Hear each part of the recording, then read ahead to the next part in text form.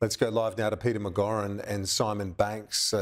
More reaction to the story, the departure of Mark McGowan. A bit of a surprise, Peter, but how do you reflect on what has been a dominant era for the Labor Party under Mr McGowan? It's a shock. It's not even a surprise, but it's pretty weird too. What's Premier McGowan tired of? Trampling a 5-member opposition? It doesn't make a lot of sense, and we'll take him at face value and allow him to depart without any other suggestion other than he's exhausted. But I think there's a story there. He's been Premier for 6 years and Leader of the Opposition for 10. Hasn't he heard of a holiday, even a 6-week holiday? I'm sorry, I'm finding this all pretty bizarre. Simon, your thoughts? Well, I think any of the state premiers who went through the COVID experience know what an intense experience that was. I mean, Peter McGauran, for example, in Tasmania, effectively made the same decision a bit over a year ago. So I think, you know, we do underestimate the cost that comes to people both personally and their families in these sorts of leadership positions. I think, as everyone who knows in WA, if Mark had wanted to stay on and carry through to the next election, he would have done it with the full and strong support of the Labor caucus. He was in a very strong and dominant position within WA. But now there's going to be a new Premier, a new challenge, 20 months as he flagged until the next state election campaign. The good news is the WA Labor team have got some excellent talent, I think, to draw upon. It will be incredibly big boots to fill. I just hope that whoever is elected the leader, I guess, charts their own course. And that's one of the successes, I think, of Mark's himself, is that he charted his own course.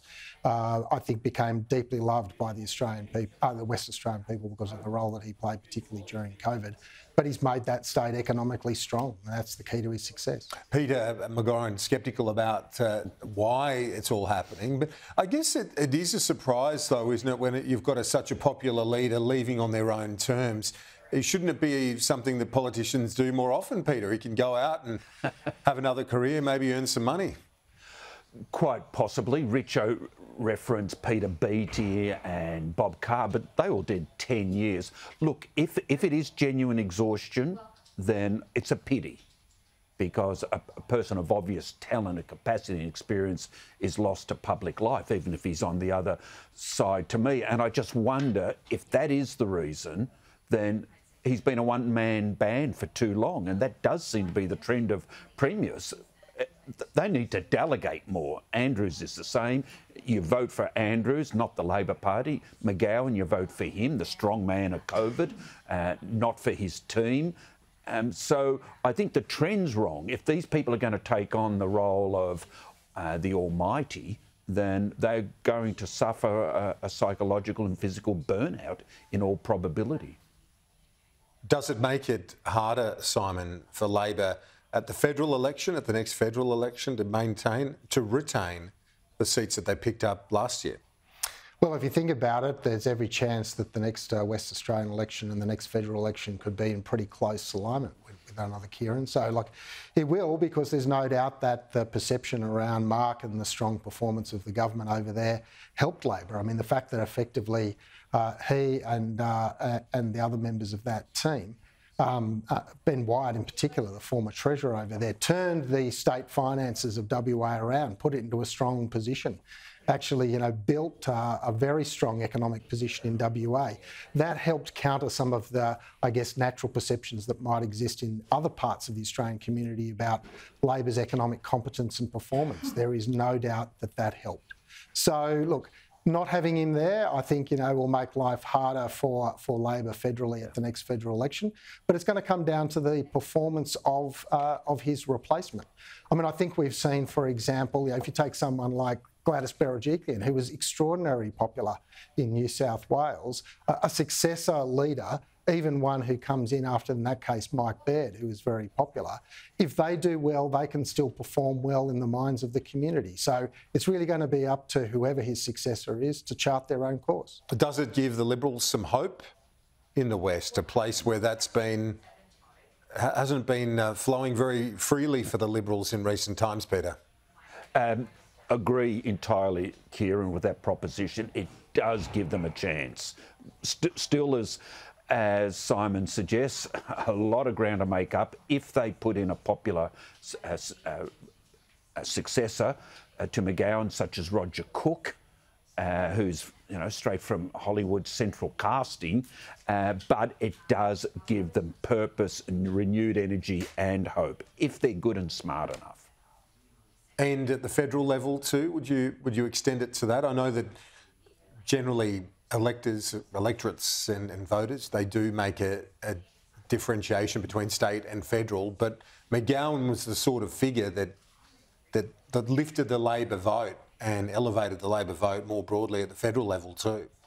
Agreed. More so than the eastern states. If Andrews goes, I wouldn't expect there to be an automatic uplift in the federal vote, although it wouldn't hurt.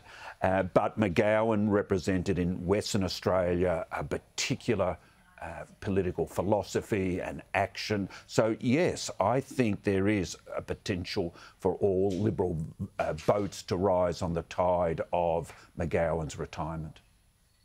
Simon, is there a chance as well that it hurts the Yes campaign? Because McGowan advocating a Yes vote obviously brings a bit more gravitas to that position in WA as well, given the standing he has in the electorate. Yes, but I think there's a wider thing going on inside Western Australia, which is that because of its connections into the mining industry, because it's actually worked and operated under a native title system now for some 30 years, where you do actually have to consult and talk with Indigenous traditional owners about what you're going to do with your project, and you do need to get their support if you possibly can. I think there is a culture of listening in WA around these issues which goes beyond the leader of the day. I think the mining sector is very keen to actually therefore see this referendum pass, and I think you'll see that sector standing up over the course of the next few months, making that very clear. So yes, I've got no doubt that Mark's advocacy, or if he were to participate still in the referendum campaign, that would still be valued. I think Ben Wyatt in particular, and Ken Wyatt as well, obviously they're a former Liberal Indigenous Affairs Minister. I think their contribution to the WA debate will be really important as well. But I think it's one of the reasons why when you look at the polling in relation to the referendum, many people historically would have put Western Australia in the same camp as a place like Queensland. I think there is a slightly different mood this time around in Western Australia. Peter McGauran, your reflections on that and the impact on that huge vote looming in the second half of this year? On balance, I don't think McGowan was going to shift the dial for a yes vote to any greater extent. He had a personal following, so he would have had a marginal influence. I disagree with Simon. I don't think Western Australia will vote a majority yes. It will align with Queensland as the two states to vote no. So where do you find the third state to vote no to reject the referendum? I can't speculate like that on the moment. It's a softening vote for the Yes campaign, but it's still a clear majority, and we've got a long way to go.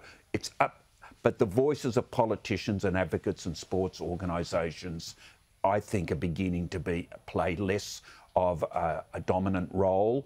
And it's people now having to educate themselves, show an interest and make a decision that will determine the outcome once and for all.